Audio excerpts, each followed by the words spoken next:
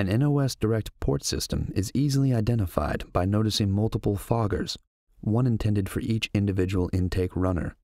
Each nozzle will accept fuel and nitrous jets and the appropriate feed line connections. When the system is activated, additional fuel and nitrous will be introduced just prior to each cylinder.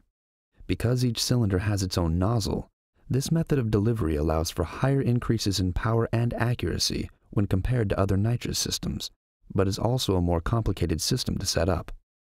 Multi-port fogger systems are usually installed on fuel-injected engines, and most fuel injection systems have an adapter somewhere along the fuel rail called a Schrader valve. One method of obtaining the additional fuel needed is to tap into the Schrader valve for supplying the fuel solenoids. Another method is to install a second fuel cell and use an additional fuel pump to feed fuel to the solenoid. Additional fuel is combined with the additional air from the nitrous, and much more power can be created in the cylinders.